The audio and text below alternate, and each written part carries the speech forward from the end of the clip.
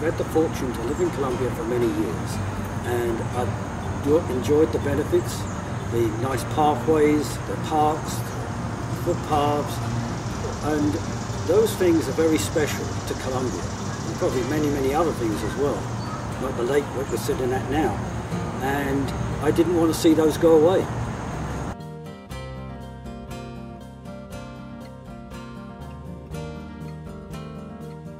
What I like about Colombia is the diversity. That diversity just didn't happen by chance. James Rouse planned it in the housing, in the interfaith center. It was, so I guess the second thing then would be the fact that it's a planned community. We have lake over here, Lake Elkhorn, which was a man-made lake, a person-made lake. We have Lake Kitamakundi, we have Wild Lake, all kinds of things that Columbia is, because it was planned to be that way. In fact, I like the whole pathway system. I could walk from here all the way over to Community College, which is on the other side. I often walk up to the Supreme Court. I live on Lake Elkhorn. I walk around the lake and up to the Supreme Court, which is the third thing I like, is all the amenities. The athletic club, the Supreme Court, the pools, the outdoor pools.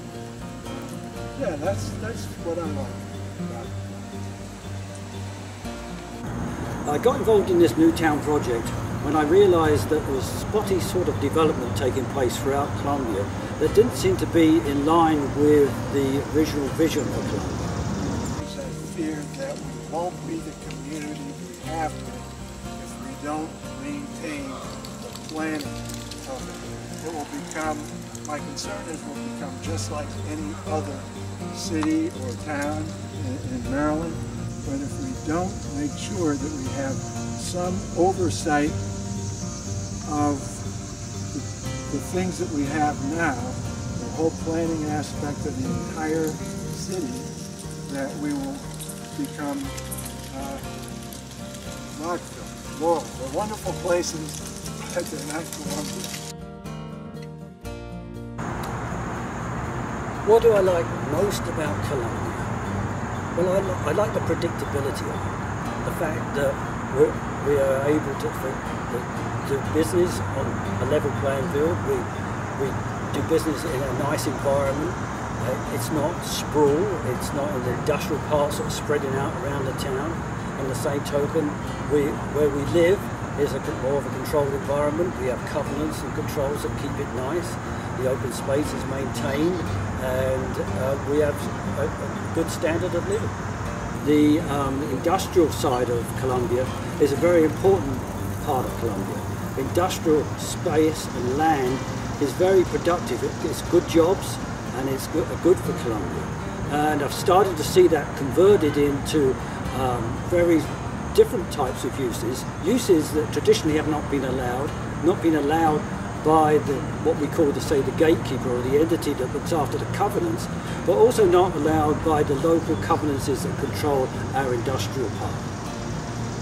What HCCA hopes to accomplish by this study is to, if nothing else, begin the conversation about maintaining Columbia as a planned community, to ensure that some local entity, and I'm not just talking about a Howard County entity, but a Columbia entity, will take over the responsibility that HRD, Howard Research Development Corporation, used to do. One of the things is to enforce the covenants that, for instance, keep another gas station from opening across the street from the gas station that's over there. Those kinds of things that make sure that it remains planned community and not just hodgepodge development. I hope to gain from this paper that we are issuing is more awareness of the situation, and of course a solution. We really need a solution. We need to lay the groundwork for the planning of Colombia for the next 50 years, so we'll become and stay a planned community. It's not about the plan, what's in the plan, It's just about being a planned community.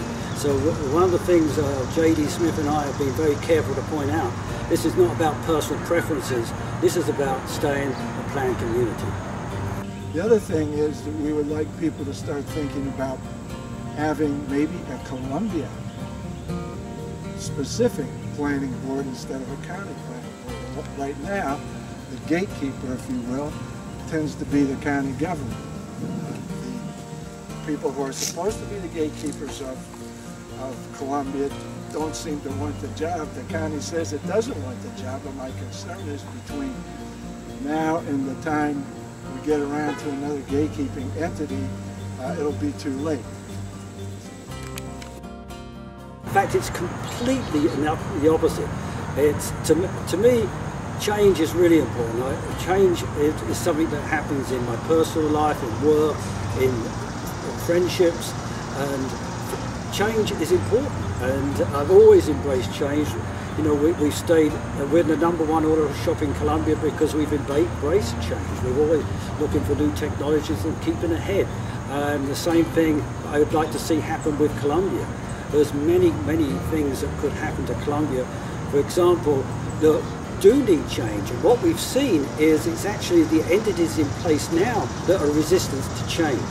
We've had, for example, an open space plan that's the same as it was 50 years ago, or 47 years ago.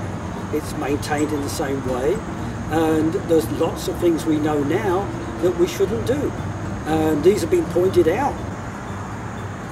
My biggest fear if nothing is done is this all will change completely. And we've already seen the writing on the wall. We've seen how we started to see, for example, the terminology change when some people in our government talk about our parkways. They've always been parkways, and they're beautiful parkways. And these parkways get us across Columbia efficiently, and there's something that other communities are not lucky enough to have. We can travel 7 or 8 miles and do that efficiently without traffic jams.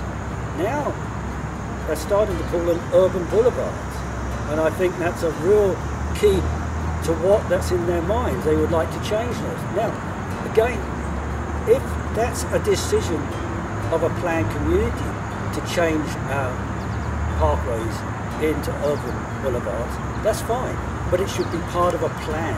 It shouldn't be just arbitrarily selected by the local Department of Planning and Zoning because they think it's a good idea.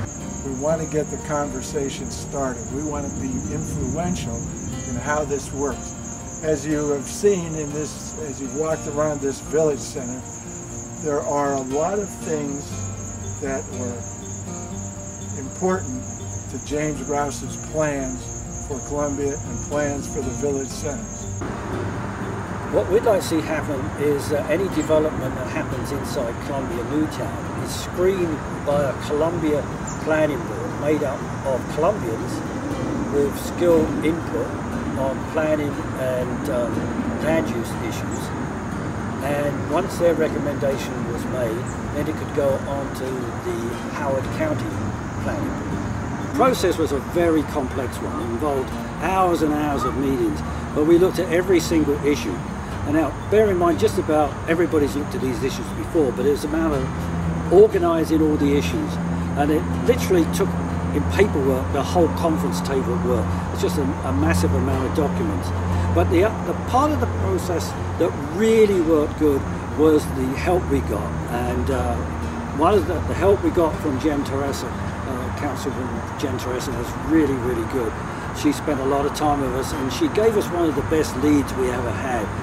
Was finding out about the 2007 New Town report. And then, of course, then Andy Stack came and helped us, and he was just really good. You know, he put a lot of effort into this report back from 2005 to 2007, and all this effort, we strongly felt, that he'd done this, he devoted all this time along with all the other people. It gave us the impetus to carry on because we wanted to see that this process was concluding with his recognition for all the hard work that he had done. You know, it's not about Howard County planning our future, it's about Columbians planning our future.